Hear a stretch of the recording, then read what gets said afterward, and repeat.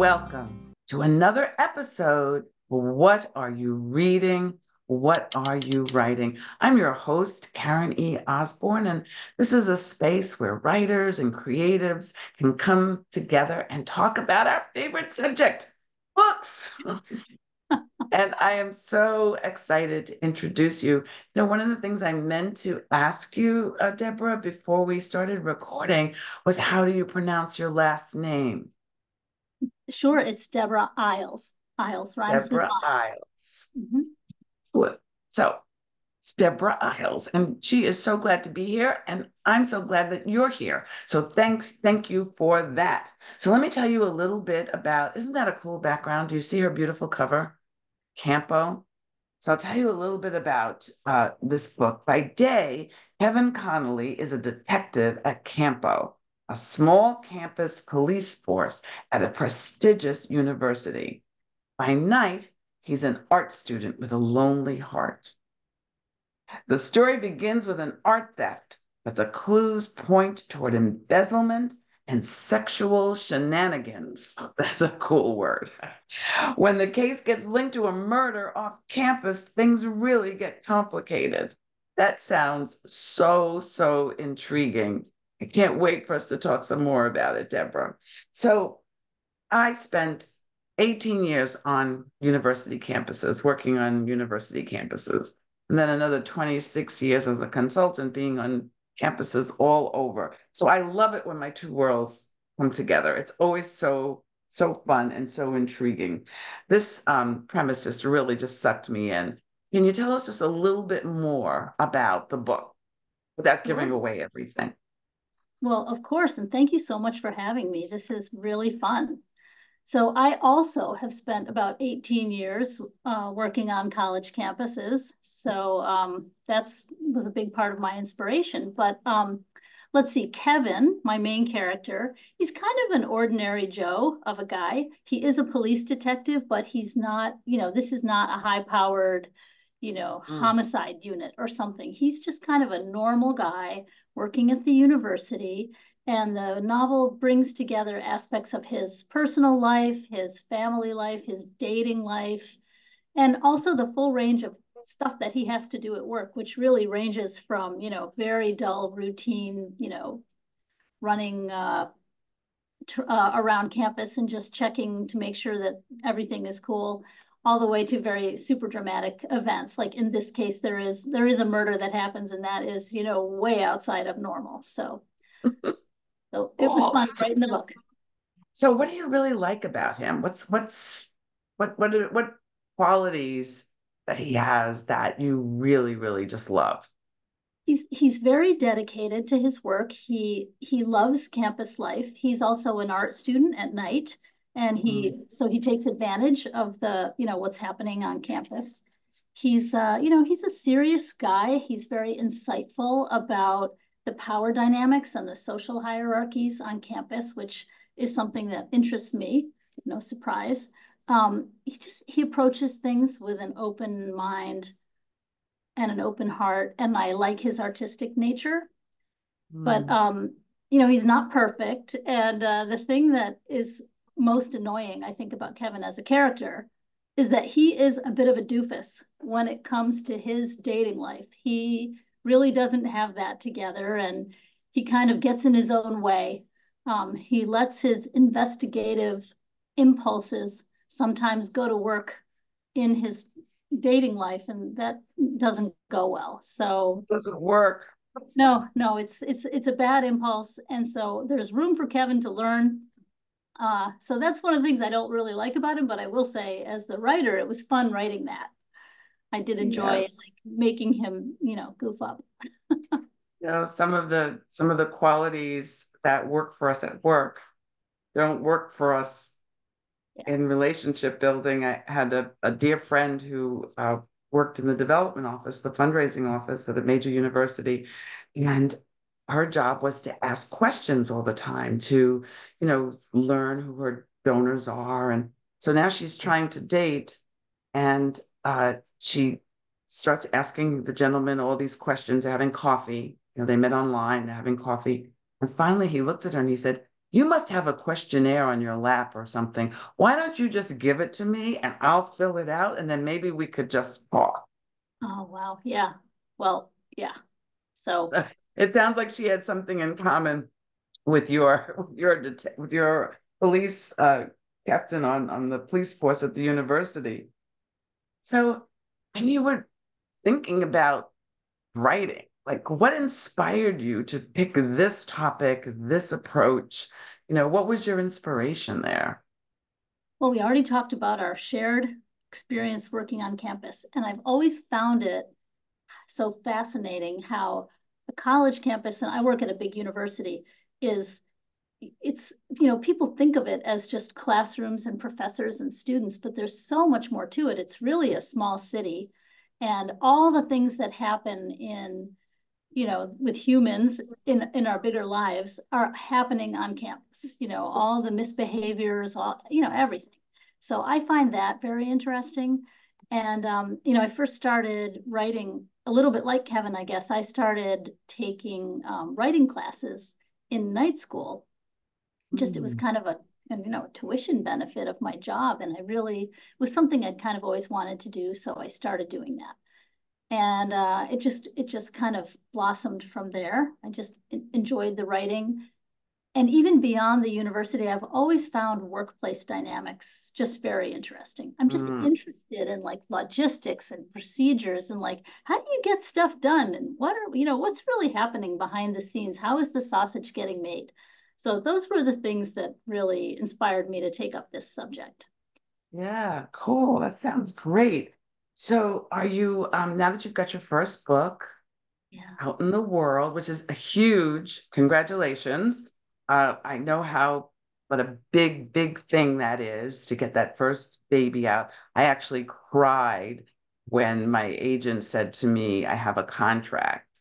Oh, And I did. I cried all the way to the parking lot. I didn't cry in front of her. I was like, thank you. Well, this is wonderful. Let me take it home. And then I hit the door sill, heading out the door. And I'm oh, so excited. So now you've got your baby out in the world. Are you working on another one? I am. So I kind of always imagined Campo as a series. I always Mm. imagined that Kevin would, um, have new cases to solve, and life at the university would continue to be very interesting. And he would kind of always have a new girlfriend and hopefully do a little bit better each time. That was always part of my vision. So I have started working on a sequel, and I'm about, I don't know, about maybe 15 or 20% of the way. And I have to say, it's going so much faster this time because I do feel like I just understand what I'm doing a little bit better.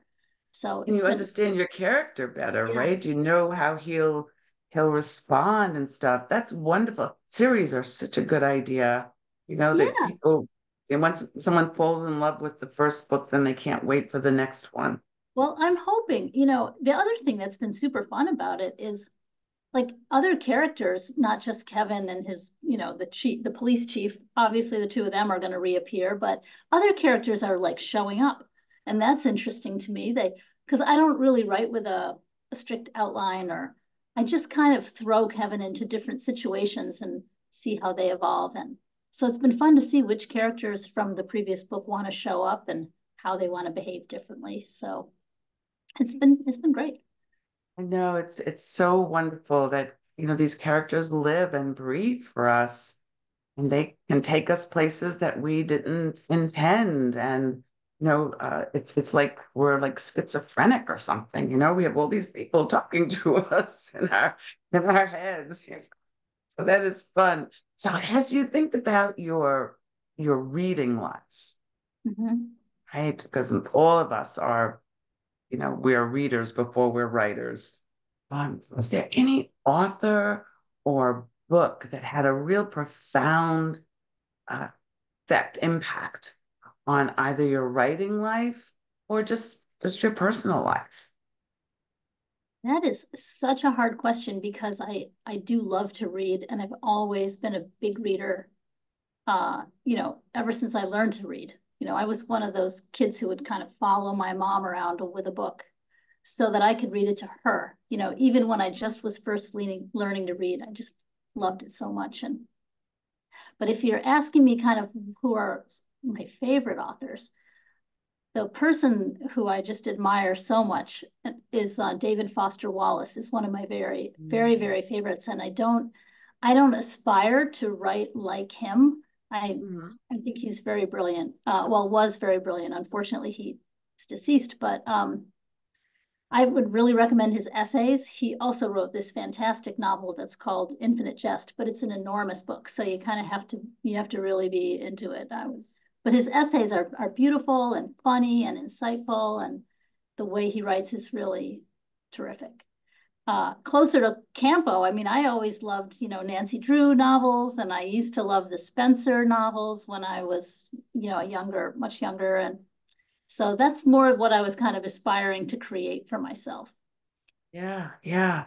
And is there anything that you've read recently that you could recommend to our audience?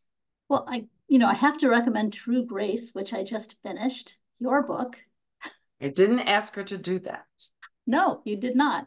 But it's so good. I really, oh, what a slice of life that is. I really, really enjoyed that. And just thinking about how a person at a whole different time in history and with so many odds stacked against her was just, powering through and solving every problem that came her way. It was really, really fun read. And I especially loved Karen, the way that, you kind of got us right into the bad situation, like on the third page. That's uh, that's something I'm working on is like get to the meat faster. So anyway, other books that I've read recently, I'm also speaking of really big books. My I, son pressured me to read The Power Broker by Robert Caro, which is yes, Robert it's an Moses. old one. Yeah, the book It was is an amazing book, though. really amazing. I picked it up because there's the 99% Invisible podcast. People are doing kind of a companion podcast. So I'm trying to keep up with them is basically it, but that is a big book too. So Mhm. It is. Yeah, I remember reading it, as a much younger person, and then finding later in life more about him and some of the not nice things that he did. So oh, yeah. he was a complex character. He was a complex man. Yes, yes. Yeah, yeah. So now that everyone is totally happy that they met you, everyone is dying to read Campo. They are also eager to follow you so that they can find out when the sequel comes out. So how can our audience be in touch, stay in touch? Well, I'm going to put some links in the chat. I wish I were faster at this, but hmm. I Well, don't I think just that's the did that. best way. That's not the best way for us to do it. Um, No, they don't come through as yeah. So links. it's I'll better if you just just tell tell you. us. Yeah. Okay. So my name is spelled strangely, so check the spelling. Everybody always wants to put an extra S in my last name, like Islands, like Isles, that way. So don't do that.